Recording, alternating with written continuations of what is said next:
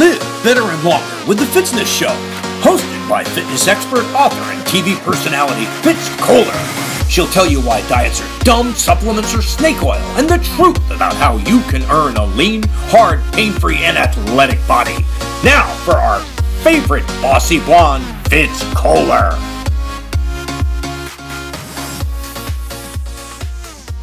Hi team, I'm Fitz Kohler, your heart-healthy fitness pro from fitzness.com, and welcome to the Fitzness Show. Today I am bursting at the seams because I have a man with so much fantastic information in his head that I'm excited to get into your head, transfer into your head. As many of you know, as the intro of my show states, I want to show you why diets are dumb and supplements are snake oil and the truth about earning a lean, hard body that you can feel good about. And this guy has all the information. And yeah, I have a master's in exercise and sports sciences, but his degrees are way more interesting and impressive than mine. And he's actually a true hero. You've met him on a previous episode of the Fitzness Show where he saved two of my runners' lives. I call them my runners because, as you know, when you run my races, I claim you and I love you. And yeah, if you haven't done so yet, go back and listen to the Miracle at the Monterey Bay Half Marathon show. It's just mind-blowing. But anyways, we're going to talk about weight loss drugs, nutrition, why some of these diets are so dumb. And then also we're going to talk about saving the schlongs. That's right. We don't always have a lot of penis, pecker, weenie talk on the Fitzness Show, but today we are going to do it. And I am pumped. If you haven't done so yet, please leave a review on the Fitzness Show. Give me a rating, hopefully a nice one. And then come say hi at Fitzness on social media. Here is the guy I'm so excited about. He is Chief of Cardiology at the Community Hospital of Monterey Peninsula, Dr. Stephen Lome. Hi. Hello. Thank you so much for having me again. Oh my gosh. You know what? It was, I mean, obviously I loved you from the start, right? The second I heard your name, it was greatest guy in the world. But then after our last interview, I looked on your YouTube channel and then I got more excited and more excited as we go along. Tell folks about your YouTube channel as we get started. Well, yeah, it was just my passion to spread the message of lifestyle medicine and plant-based diets and exercise and all that. And, you know, as a cardiologist, I feel like I am lucky to have that platform. And I learned a lot through all my training that I had to kind of do on my own because most doctors don't learn this stuff in their traditional medical training. And so I said, well, how could I reach the largest audience? And I gave presentations at little hospitals and other places. And I'm like, no, YouTube, that's the place to go, right? Because you can reach the whole world. And so actually my kids convinced me to do the YouTube channel. And so I started putting up videos on, heart disease prevention. And it kind of it's gone into different directions and interesting topics. And unfortunately, it's been hard to maintain being a cardiologist, chief of cardiology, medical director, very busy with the clinical practice. I have 6 kids at home as well and family life. I haven't really pushed it enough, but I put up my first dozen videos in 2019 and got something like 13,000 subscribers within a couple months. And then it stopped for a few years until recently I put some more up. But I think it's a great way to get out good evidence-based medicine. So I always emphasize that everything I talk about is referencing the major guidelines from American Heart Association, American College of Cardiology. There's so much misinformation out there. I try to help people navigate through all that and get to the scientific truth about what to do to be healthy and live a long life. Well, and isn't that important? And it's funny to me in my industry is actually kind of ugly. It's kind of fantastic. And then it's kind of hideous. There's all these frauds, fakes, phonies, vultures that may look hot in a swimsuit, but they're just out to gouge you, to steal your money, to sell the miracle diet and these magic pills. And it's so unethical. I really, in my dreams, I would be able to go around and pop everybody in the nose who did stuff like that. But it's a real case of buyer beware. You have to know who you're taking advice from and where you're going to get the actual truth. And you certainly are one of those valid resources.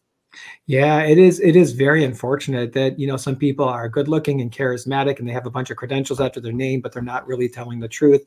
They're in it for the money. They don't, there's one person who I won't name who's like, don't eat beans. Beans have lectins. Oh, but you know what? You could buy my lectin blocking supplement if you want to eat some beans. It's $100 a month on my website. Come get it. Then you could eat beans.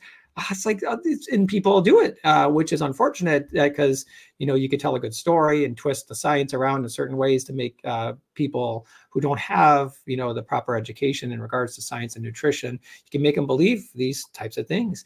And it's wrong. And I feel like there should be consequences for people who really spread this misinformation, because literally people can die if they do these wrong things like, you know, keto diets and such long-term. Can be very risky, and it's sad that it's out there and that people have to try to navigate through all that misinformation. And so I always try to point people the right way towards the major authorities and the guidelines, and explain why the guidelines say what they do and the science behind it all. Yeah, and I do think the consequence could be just Fitz Kohler showing up at the door and popping them in their nose. I mean, for starters, and we're talking about consequences. Don't you think I could be the authority on that? Yeah, I can give you a few names of people you can go and visit. We're gonna work on that. I'm gonna get some sort of mask. Nah, screw it. It'll be my own face, my brand on behalf of Fitzness and the rest of the world. There you go. So one of the things you just brought up, which is a total peeve of mine, and so many people fall for it, is the keto diet. So let's start there. Tell people what you think about keto. Yeah, so I mean, a ketogenic diet there's many different kind of variants of it, but in general, it's higher protein, higher fat, and almost no carbohydrates. You hear of Atkins diet, and there's different other forms of keto. There's even a plant-based keto that's out there, but really, you know, people can lose weight on a ketogenic diet. Their numbers can get better, like their diabetes numbers. But that happens whenever you eliminate processed foods from any diet, you know. And what we really got to think about with a diet is long-term health, right? We don't just want to look at weight loss. You can lose weight if you become a cocaine addict. You can lose weight if you get chemotherapy. That doesn't mean that's going to be good for you for the rest of your life. And that's the same thing with the ketogenic diet. About a third of people who go on it, their blood cholesterol numbers fly way high. We're talking LDL cholesterol of 300, like really high. And that's going to really clog up the arteries in the long term and increase heart disease and stroke risk. So currently I do have a video on YouTube called Keto Kills, and it goes through all that science and specifically stating that there is no major medical authority whatsoever that advocates the ketogenic diet for heart disease, for cancer prevention or treatment. In fact, there are some authorities that really advocate against it. It is certainly not something any of us should be doing. There's no long living culture that ate that way. All the blue zones were high carbohydrate, but from unprocessed carbohydrates, not sugar and white flour. You know, an apple a day keeps the doctor away. It's a high carbohydrate food. Beans, good for your heart. That's a high carbohydrate food. Those things are good for you.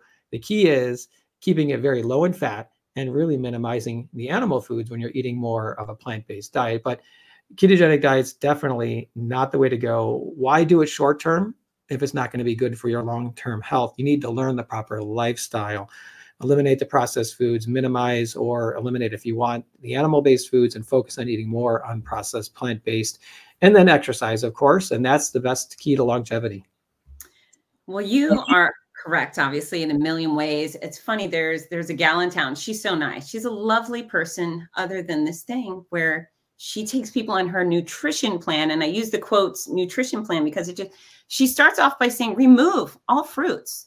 No fruits. You cannot eat fruits for 2 months or something. And I just think the second someone tells you not to eat a raspberry, unless you have shown a specific nasty reaction to raspberries, you need to cut that person out of your life and never consider their opinion again, correct? That's absolutely correct. You know, again, an apple a day keeps the doctor away. I mean, on a ketogenic diet, you can't even eat a single apple.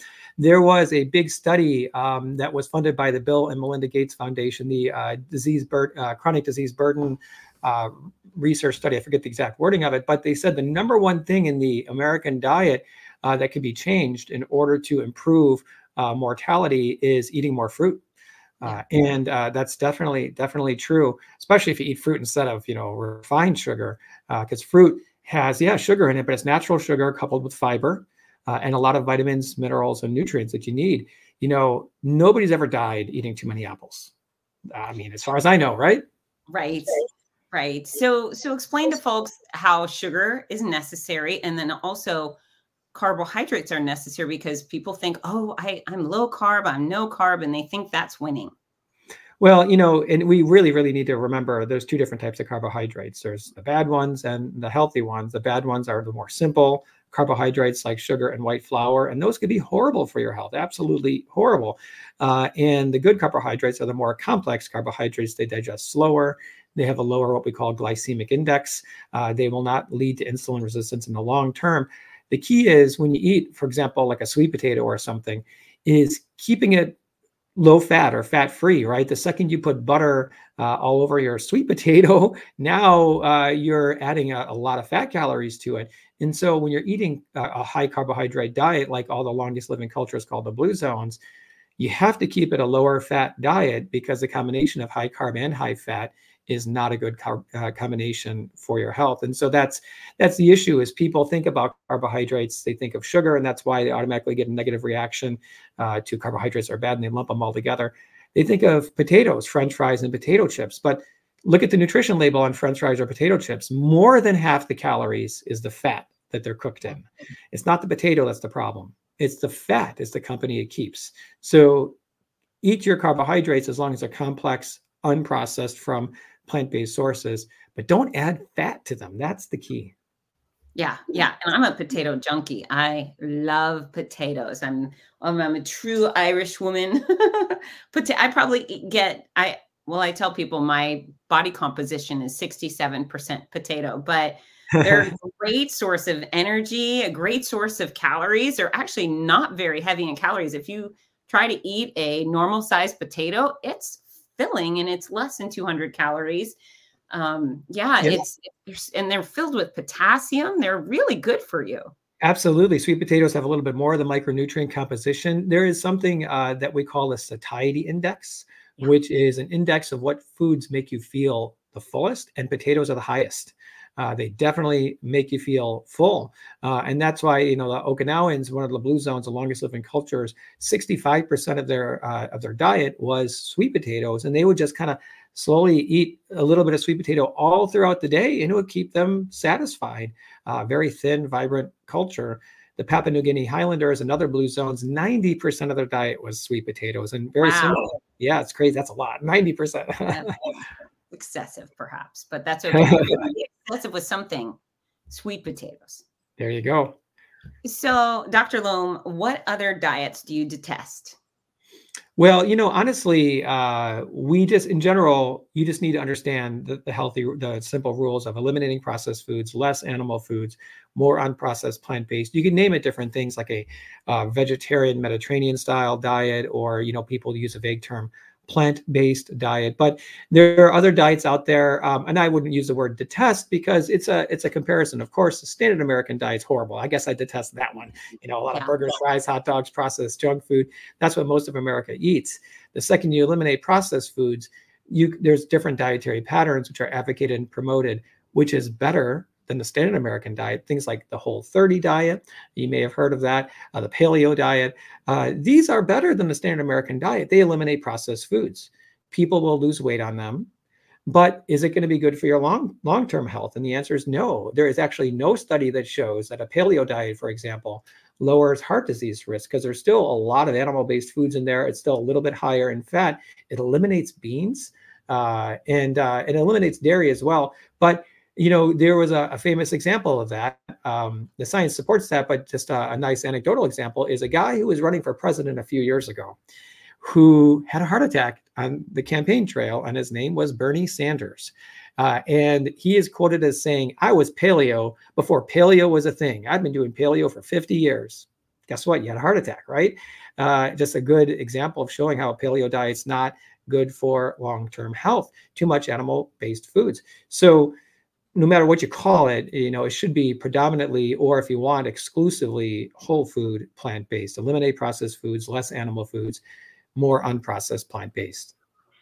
So it's interesting. I have interns, I hire writers, and I have banished the positive use of the word diet on my website, just because diets are a specific connotation to restriction. right? No, They're restricted. absolutely. Say Yeah. you eat healthy. We don't have to diet. We're not children. We don't need to be slapped on the wrist. We just make these choices, right? It's our lifestyle. And that's why, yeah, we like to emphasize lifestyle. We like to say eat more plant-based, eat more whole food plant-based. You don't need to use the D word exactly, but and we just say the more calories you get from unprocessed plant-based foods and keeping it well balanced, the healthier you're going to be. There's a spectrum. The higher percentage you get, the better. And there's a lot of individual variability. Every person's a little different. Not everybody needs to be close to 100% whole food plant-based to be healthy. But most people need to be at least 85 to 90% whole food plant-based. It kind of depends on your genetic risk and your overall how you respond to diet individually. So it's interesting. So many people, I mean, they're trying to be funny. I get it. I eat bacon, bacon, bacon, bacon all day, sausage and bacon. And there's, I think Joe Rogan is a big, proud carnivore to the nth degree. And what does your heart look like when that's your go-to for nutrition? You got to watch my bacon video on YouTube. It's a really, I think it's a really good video. I threw a lot of dad jokes in there, but it's not good. I mean, so you think about it, bacon's very high in fat. It's a processed meat. Processed meats are a class 1 carcinogen, according to the World Health Organization. That's a cancer thing, but strongly linked to heart disease risk as well. Let me ask, why don't you pour bacon grease or animal fat down the drain? Because it clogs your pipes, right? So why the heck, what are coronary arteries? They're the pipes that deliver blood flow to the heart muscle. And we joke in the operating room a little bit that when we look at the actual plaque, when we look at it in front of us with our eyes, it looks like bacon grease or cheese, one of those two. It looks like the fat that comes from these things. And the science really shows that as well, that the more processed meats that you eat, the higher the risk is going to be. And yeah, it tastes great. I mean, people love it, but you can make plant-based bacons. I know, what the heck, plant-based bacons? It's not going to taste the same. It might not be as high in fat, but you can make bacon out of zucchini, carrots, shiitake mushrooms. Tempeh is a lot of people's favorite plant-based bacon. It's fermented soy, which is 40% fat. So at least it gives a little bit more of the fatty type taste, and you can season it up just like bacon. Yeah, not good for you. So, I mean, people say that because they don't want to hear, bad news about something that they love, but that's what the science shows. The science doesn't, it tells the truth. So.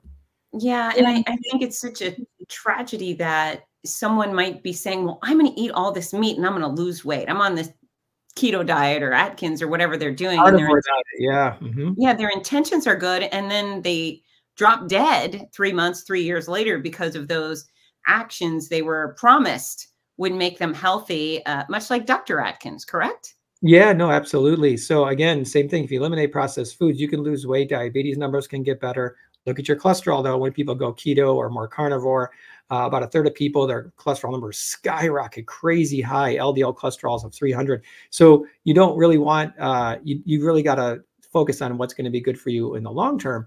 Dr. Atkins himself, there was a very famous USDA dietary debate between Dr. Dean Ornish and Dr. Atkins. And Dean Ornish says, hey, listen, on a whole food plant-based diet, we've done randomized controlled clinical trials doing angiograms before 1 year and 5 years later, showing you could reverse plaque if you eat plant-based. Where's your research? Where's your data? Oh, yeah, we reverse heart disease all the time. Well, where's your research? Dean Ornish says to Atkins. You can find this on YouTube. And he's like, oh, well, we don't have the funding like you do. And then Dean Ornish says, you've sold 25 million books.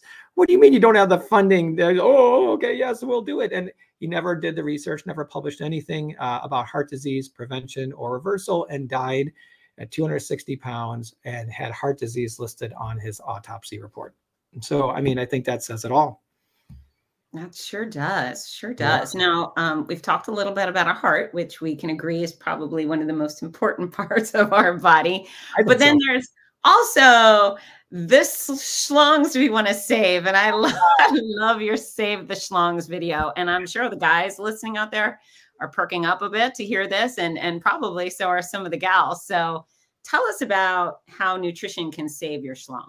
Yeah, so erectile dysfunction is very common. They say about 50% of adult American men by the age of 50 have erectile dysfunction, and a way vast majority of it has to do with the health of the arteries. And, the penile artery is a very small artery. And so it's going to, when it gets plaque that builds up in it, it's going to manifest symptoms before bigger arteries like the coronary arteries or those to the brain. So erectile dysfunction is sometimes the first thing that happens that's warning a guy, hey, your vascular system is not in good shape. It precedes heart disease anywhere by maybe 2 to 5 years. And so it's your penis's way of saying, hey, things aren't going good here, and so many experts advocate that we should treat a man who has erectile dysfunction as a patient that has heart disease already, because they go hand in hand. So it makes sense that the same things you do to prevent heart disease diet-wise can help with erectile dysfunction. And it works. I've had many patients say that this works, and many comments on that video that have said, oh my gosh, I can't believe this. I did this for 3 or 4 weeks and it's working again. So it does work. So yeah, just changing your diet and your lifestyle to plant-based and doing the right things can do magic. And have you had patients in your office and they've had ED and then you've told them go plant-based? What is the pushback from these guys and then the reward? Yeah, of course. Yeah, I've had a handful of them. Of course, as a cardiologist, I don't have patients referred to me just for erectile dysfunction, but I do see a lot of guys with erectile dysfunction. And I try to get everybody to eat more plant-based or exclusively whole food plant-based if possible for their heart health. And so then it's just the happy extra added benefit is helping with erectile dysfunction. So I have definitely had a handful of people that have magically essentially reversed their erectile dysfunction with lifestyle changes. And but in the bigger picture of things, they're going to live longer too. They're going to have lower heart disease risk and lower stroke risk. It works. It makes complete sense. It's the same disease process that causes erectile dysfunction, heart disease, and stroke. It should be the same treatment. And there's that great example in that the documentary, The Game Changers, which is available on Netflix. And I think part 2 is coming out soon with LeBron James, where they fed those 3 I shouldn't spoil the whole video, huh? They fed those 3 football players different meals and measured their erections while they sleep. And it's hilarious. It's hilarious. So you should see even what one meal can do to artery function just by that simple study. So check it out. How interesting. Now, where's it go to? If a man is experiencing ED, should they now should they go see their doctor? Is that something that should concern them, that their heart is also involved or the cardiovascular system? Yeah, no, absolutely. Because, a lot of guys, they don't see the doctor regularly enough anyways. I mean, you could have high blood pressure, high cholesterol, what we call metabolic syndrome or pre-diabetes or even full out diabetes. If you have erectile dysfunction, you're higher risk for having those other comorbid medical conditions, which increase your risk of heart attack and stroke. So definitely erectile dysfunction is not just a benign, oh man, it's not working anymore. No. You can, it's a marker that, you have a high risk of a heart issue coming up in the next few years. So it's something, it's what they always call the canary in the coal mine, right? And so you really need to take it seriously and see your doctor and change your lifestyle. And if you go far enough, like the video explains, then you can not only reverse erectile dysfunction, but live a lot longer. So cardiovascular disease is the #1 killer of Americans. What type of symptoms would a woman experience before she went into cardiac arrest or so forth? What could we look for? Yeah, so women are more likely to have atypical type symptoms. Now, first of all, some are like a third of people, depending on what study you look at, really don't feel their heart very well. They could have, severe blockages in the coronary arteries, like those 2 men who ran the half marathon and had the cardiac arrest. They didn't know, they didn't have any symptoms, but they had a severe blockage. So some women may not even feel it at all, but women are more likely to have unusual symptoms, less likely to have the classic, I have an elephant sitting on my chest with pain going down the left arm or to the jaw. They're more likely to feel it like on the right side or feel like acid reflux or just have a vague sense of something's not right. I'm just getting fatigued with exertion or I'm just getting short of breath with exertion. And so it makes it hard, honestly, for patients. It makes it hard for doctors to try to determine, is this your heart or not causing these symptoms? Because it can be very vague in women and in diabetics as well, and in elderly patients, similar. And so we unfortunately have to rely on a lot of the testing in order to check and see, you know, stress tests or heart CT scans in order to see if the symptoms are from coronary disease, clogged coronary arteries. That is the #1 killer in America. So I have a race I announce, and we partner with the American Heart Association, and we have our heart health heroes, these women, but most of them had they were diagnosed right at the last minute. They were short of breath for a while. They were nauseous. They had flu-like symptoms, and just we're ignoring it until thankfully something changed and they did get seen. What is your advice for us to keep track of our symptoms? Yeah, I mean, whenever you got to use your judgment, it's a kind of a gut. So if you feel like something's wrong, especially if you know you have a risk, say a family history of heart disease or cholesterol's high or whatever it ends up being, don't hesitate to get things checked out. You know, it is, you know, sometimes challenging, and people don't want to be, coming in, getting testing done, it ends up being nothing. But hey, better than that, you know, having it checked out and getting some reassurance that everything's okay, than, you know, risking having a big heart attack or having a cardiac arrest. So really just listen to your body. If something is off, just make sure you always want to exclude the more serious things first, right? And heart disease is as serious as it gets. So if you feel like something's off, see your doctor, say, hey, listen, I don't know what's going on, but could this be my heart? And you know, see what they say. And it never hurts to do a simple treadmill test to get things checked out. So what percentage of your patients who do die, I mean, I'm sure you see a lot of people who die, what percentage do you look at and think, God damn it, this could have been avoided?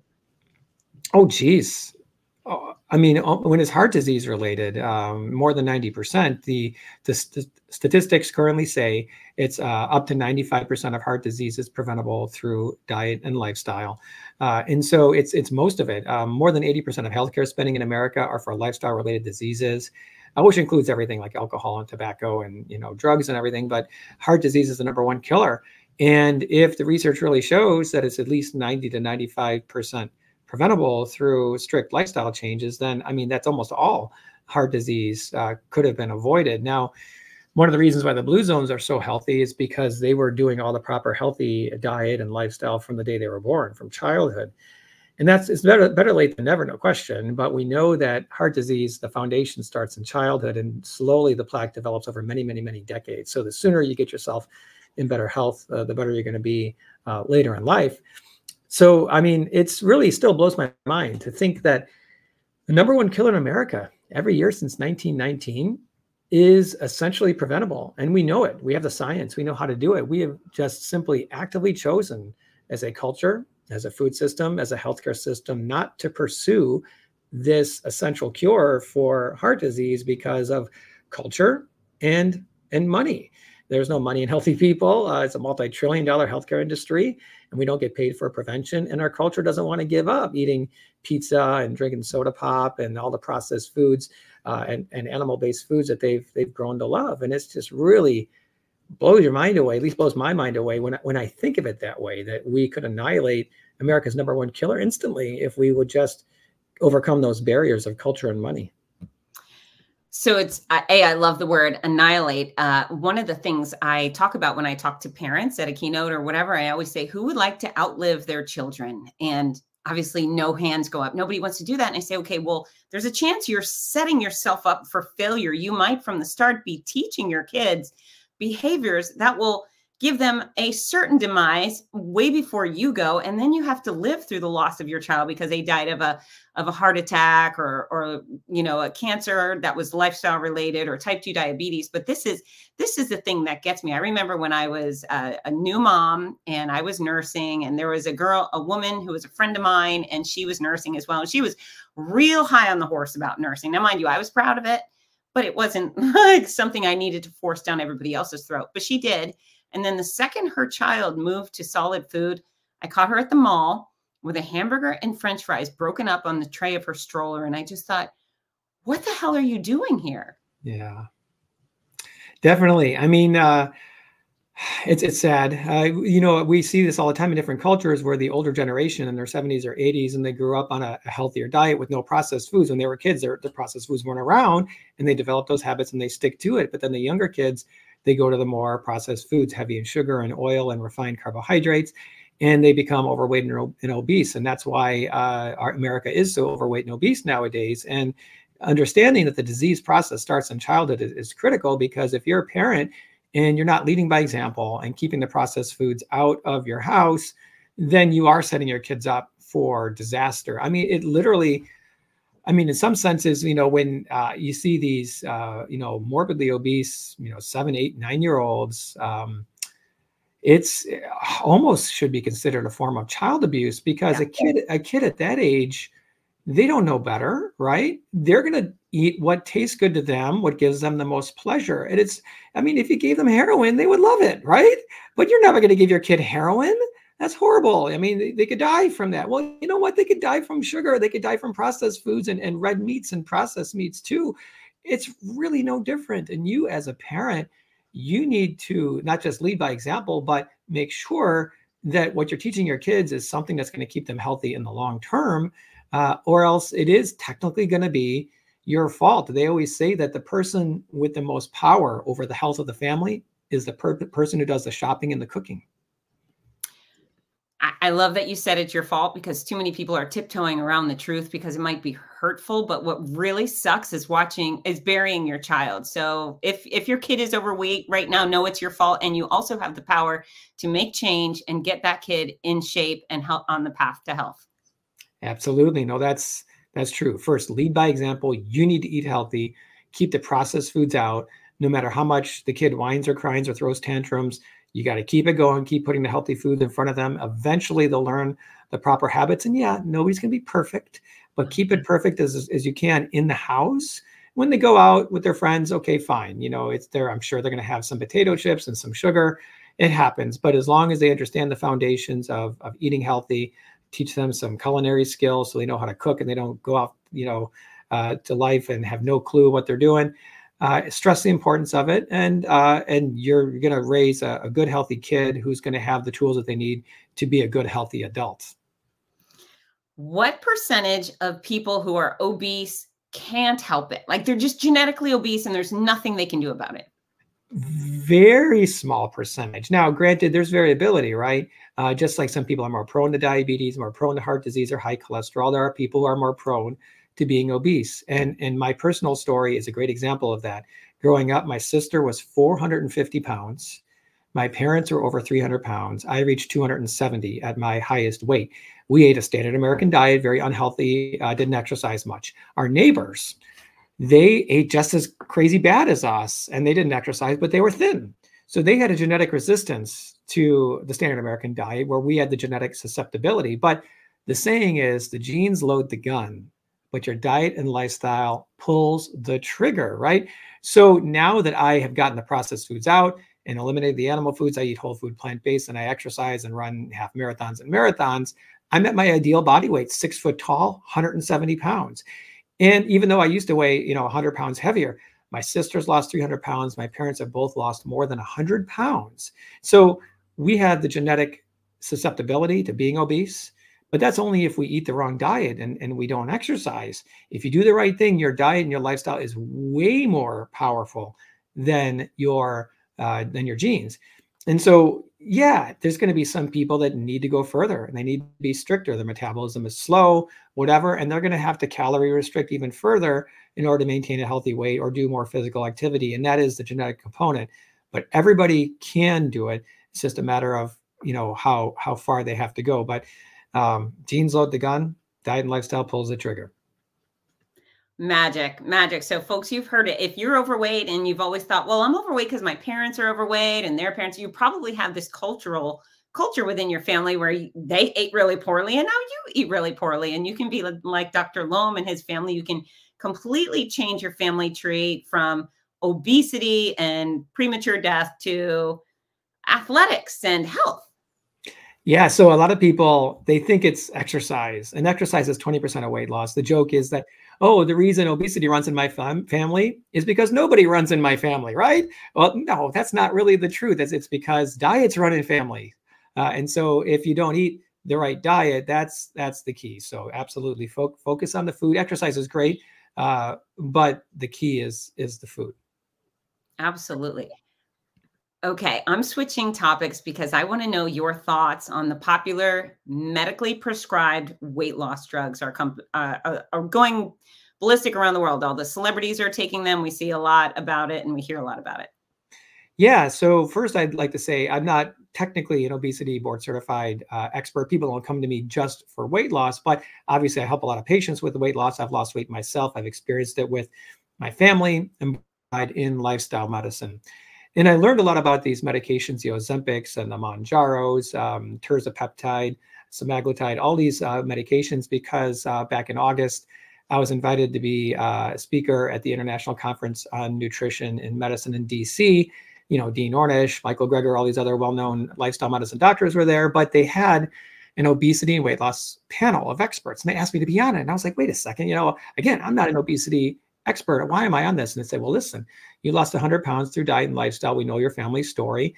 We know you didn't do it with medications. We'd like you to kind of show that side of things. And so I was like, okay. So in order to prepare, I did a ton of reading and learning in all my medical references and talking to other obesity experts about these medications, because the debate during this conference, there was about 3,000 physicians there, was, are these medications really going to be the answer for everything? And it can be magical for people. They can lose a lot of weight. But really, the way that we think about it is it's a tool. It's a tool. It is not the solution. Similar to surgical weight loss, doing gastric bypass surgery, that's not the solution for every single person who's overweight or obese, is to cut half their stomach out. No, or put a gastric sleeve on. That's not a solution for everybody. It's a tool for some of those really bad cases where it's just really not, everything else is unfortunately failing because the way our system is set up just doesn't promote the healthy diet. And so in those instances, we got these failures where we need more extreme measures like, weight loss surgery. But the medication is a lot easier than weight loss surgery, obviously. But if somebody were to go on these medications, it makes them feel full, curbs their appetite, but then they're still eating Twinkies all day. That's not going to be good for your health. Obviously, you're still going to develop a lot of diseases. Maybe it'll be lower risk because you're not eating as many calories. But the key is the proper content, eating more plant-based, learning the lifestyle. And if the medication helps curb your appetite and gets rid of the binging and allows you to focus on eating the proper foods and making the lifestyle changes, that's awesome. Use it as a tool, not as a long-term solution for everything. And so I kind of see the weight loss drugs as being a tool, as a bridge, until we fix our broken food system and our broken healthcare system, which doesn't focus on prevention and diet. And it's going to be a very great tool. It's been shown to reduce heart disease risks significantly. And so you're going to see cardiologists prescribing these. The risks to these medications seem to be pretty minimal. Maybe gallstones and pancreatitis, and a small percentage of people are getting dehydrated. Most people tolerate it fine, and the long-term risks seem to be way less than, continuing to eat an unhealthy diet and being obese. So I do think it's an important tool, but it is not the solution. Anybody, in my opinion, who goes on one of these weight loss drugs needs to be in some formal lifestyle program to teach them proper diet, exercise, as an ultimate goal to saying, listen, this medicine's only going to be for whatever, 6 months or 12 months. And then you're going to get off it and you're going to be on your own. And we want you to have the tools when you're done with this medication to be able to be successful with long-term weight loss. But unfortunately, that's not always the way they're used. And there's a lot of barriers in our culture, food system, and healthcare system in regards to getting people to maintain that healthy lifestyle in the long term. So a couple of questions. So I know people who are taking these drugs and they have lost weight, but the way their stomach feels often resembled the way my stomach felt when I was doing chemotherapy. Yeah, I think what patients tell me, and I haven't really prescribed these very much, but I have a lot of patients that are on them. They basically just say they get a little baseline slight nausea. They feel full all the time. And one of the big things that these medications do is they delay the emptying of the stomach. And so people eat food, but when it would normally empty the stomach in a few hours, it's actually taking a day or two almost. And for doctors, when we're doing anesthesia, we always want the person's stomach empty in case they, vomit during the procedure. It doesn't get in their airway. And we've found out that even 2 weeks later, after stopping these medications, people have delayed gastric emptying and their stomachs are still full, even though they didn't eat any dinner or breakfast the day before. It really delays gastric emptying. And so again, like anything, it's variable from person to person, but the sense of feeling full, the baseline nausea, is because that food is just sitting there in your stomach and it's not moving anywhere, which makes you eat less. And then what about, I've read that it puts you at an increased risk of certain type of cancers. Yeah, and that association is a little questionable. It's thyroid cancer, a couple different types of thyroid cancer. And I think they're still trying to tease that out to see if that is a true risk. And I, not a cancer expert, but it's whenever something comes out, there's always going to be a risk to things and a benefit to things. And I think the general consensus is if there is a thyroid cancer link, it's a pretty rare thing and a very low risk. And the risk of dying from heart disease or stroke or diabetes complications in these overweight or obese people is so high that the benefits of the medication are certainly more than the slight risk of cancer, if it is even a true link. So it'll probably take another few years to tease that out.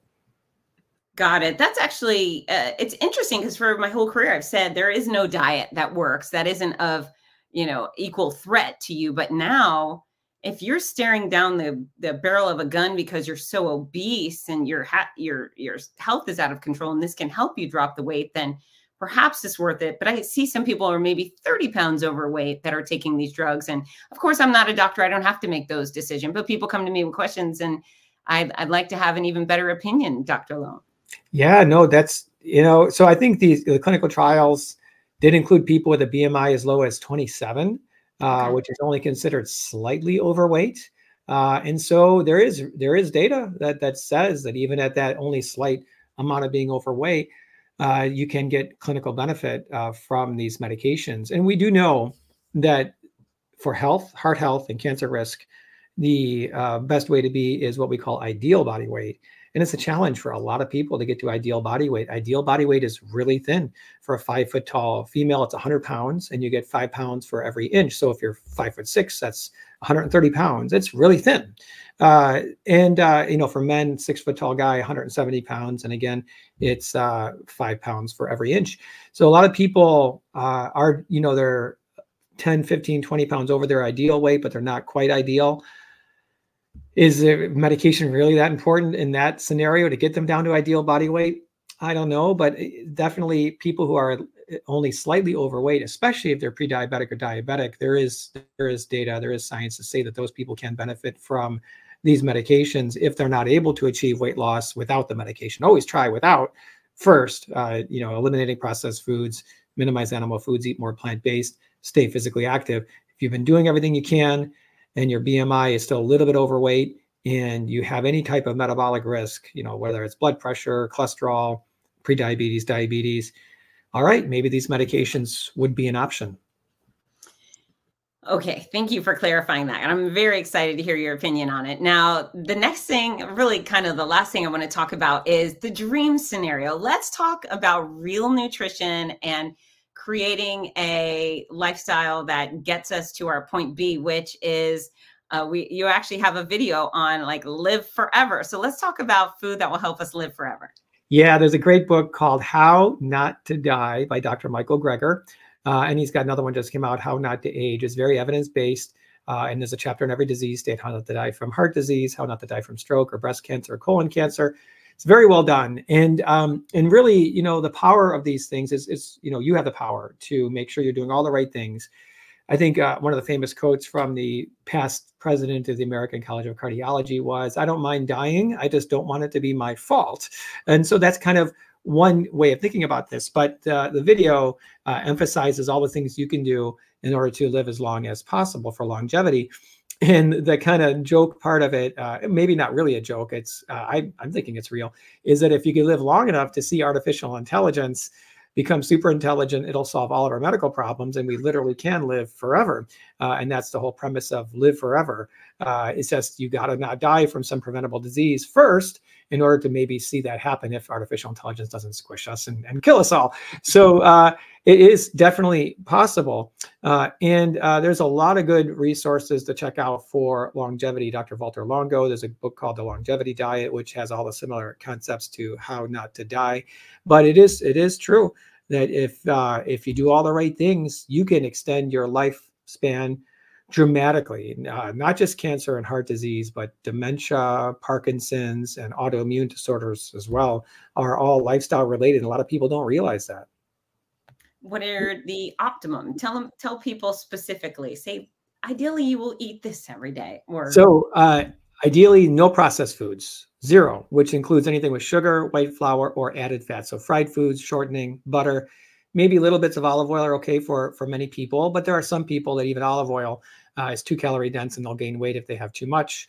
So processed foods should be eliminated. And I stress the eliminated part. People have this moderation concept, and that is not true. You shouldn't do cocaine and heroin in moderation. You shouldn't smoke cigarettes in moderation. Same thing with processed foods. So definitely easiest first rule is processed foods need to be out. Then the second rule is animal-based foods need to be dramatically reduced, if not eliminated. And everybody's different here as to how far they have to go. But you want your LDL cholesterol under 70. LDL under 70 has been shown to be so protective of developing heart disease. Experts go as far as to saying that if your LDL is under 70, LDL cholesterol, nothing else matters. It doesn't matter if you smoke and you're sedentary and weigh 300 pounds. If your LDL is under 70, you just don't have enough cholesterol circulating through your system to clog up your arteries. Now, granted, if you do all those other things, yeah, you might develop cancer and other diseases, but heart disease wise, LDL cholesterol being low is so important. So reduce your animal foods down as low as you can, however, whatever it takes to get your LDL under 70. And so that's rule number 2. And rule number 3 is, eat just a ton of unprocessed plant-based and keep it well balanced. As a part of that book, How Not to Die, there is an app called Dr. Greger's Daily Dozen, which has a check boxes to help you every day. Did I eat my 3 servings of beans? Did I eat my vegetables, my whole grains? Did I have flax seeds for omegas? Did I drink enough water? Did I exercise? It has that checkbox that people can use every single day to make sure that you did all those things every single day. So ideally, people would eat predominantly or exclusively, if you want, whole food plant-based. And yes, you can get all the protein you need. The American Academy of Nutrition and Dietetics, the world's largest nutrition organization, they have a statement that says a 100% plant-based diet is nutritionally adequate for all stages of life, including infancy, childhood, adolescence, elderly, and athletes. Check out The Game Changers on Netflix, a James Cameron film that features all these plant-based athletes, including huge bodybuilders, and Scott Jurek, who ran the Appalachian Trail in 46 days. That's like something like 55 miles a day, every day, 46 days in a row. He was 100% whole food plant-based that whole time during training and during the race. So you can get everything you need plant-based. And if you do it that way, you'll feel good, you'll live long, and maybe live long enough to live forever if you can just wait and see if artificial intelligence, it squishes us or solves all our problems. Well, I hope they're not squishing us. I hope, or at least I hope it goes quickly if they do.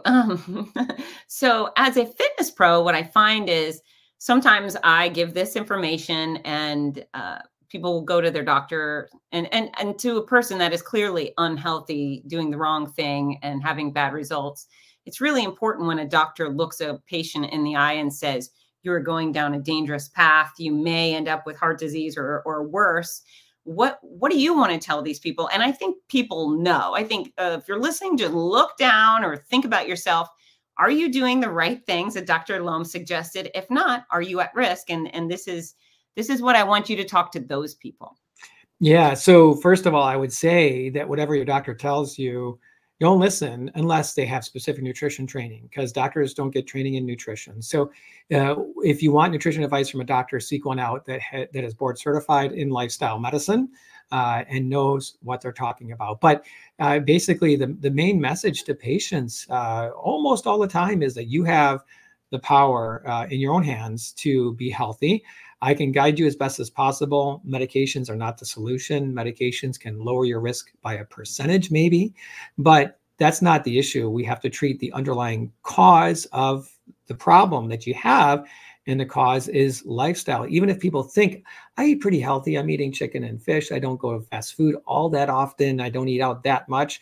sometimes even that small amount is all it takes, because people think it's all not that much. Oh, but it's once a week at a restaurant. Oh, and every once in a while here and there, a cookie here and there. It adds up a lot. The better you can be with it, the healthier you're going to be in the long term. So understanding that you have the most power over your own health is absolutely key, and how important diet and lifestyle is. But then I also take it a next step, and I tell people that you also can save other people's lives. Even if you're not a doctor, understanding this message, reading that book, How Not to Die, and sharing it with others can really be powerful. You can literally save other people's lives by spreading this message of lifestyle medicine. I love you. I'm such a fan. I love you. Thank you so much for coming on my show. Is there anything you would like to add, or can you tell people how they can follow you and absorb more brilliance? Yeah, no, I mean, thank you for having me. I love your show. And, yeah, definitely I have the YouTube channel. It's just my name, Stephen Lome, Lifestyle Medicine on there. I do have a Dr. Stephen Lome Facebook group, and I'm on, I guess you call it X. It's not Twitter anymore. And I admit I need to put up more videos and be as active. I haven't been doing as much recently, but every time I get on a show like this, I always get more enthused, and I say, all right, let's do some more videos. And so I do have some more coming. So yeah, feel free to reach out to me, comment on videos, and I can, if there's questions or whatever, or on this video, I'll be watching when this gets posted too. And happy to help as much as I can, because I'm very passionate about this lifestyle medicine message. And literally, I feel like I've saved way more lives by making YouTube videos and spreading the power of lifestyle medicine than I have in my clinical practice or running marathons and resuscitating runners. Which is absolutely miraculous. Folks, if you've just heard an earful and you're a little bit stressed about your past behaviors or what you're doing now, I hope you'll take this information and feel empowered. There's absolutely nothing Dr. Lome suggested that you can't do. It's all something, no matter what your socioeconomic background, your race, your religion, your gender, any of those things are irrelevant, because we can all take this information and do better. And wouldn't it be so nice if we did live forever, right? That would be great. That would be great. I mean, I have my little 5-year-old daughter. She looks at me and goes, I don't want you to get old. I don't want you to die. And so I can say, hey, there's a chance I might never die. And it makes her happy. The new version of vampires. Yeah. Dr. Lome, will you tell my audience to get to work? Yeah, definitely. I mean, now is the time to do it. Don't wait. No excuse. The sooner you start, the healthier you're going to be when you get older. So get it going. Get to work, team. Hi, this is Rudy Novotny, the voice of America's Marathons. We all love how much running has benefited every aspect of our lives, so much so that most of us only wish we'd started sooner. Wouldn't it be wonderful to give the opportunity to children of today? Well, you can. The Morning Mile is a before-school walking and running program that gives children a chance to start each day in an active way while enjoying fun, music, and friends. That's every child, every day. It's also supported by a wonderful system of rewards, which keeps students highly motivated and frequently congratulated. Created by our favorite fitness expert, Fitz Kohler, Morning Milers across the country have run over 2 million miles and are having greater success with academics, behavior, and sports because of it. The Morning Mile is free to the child, free to the school, and is inexpensively funded by businesses or generous individuals.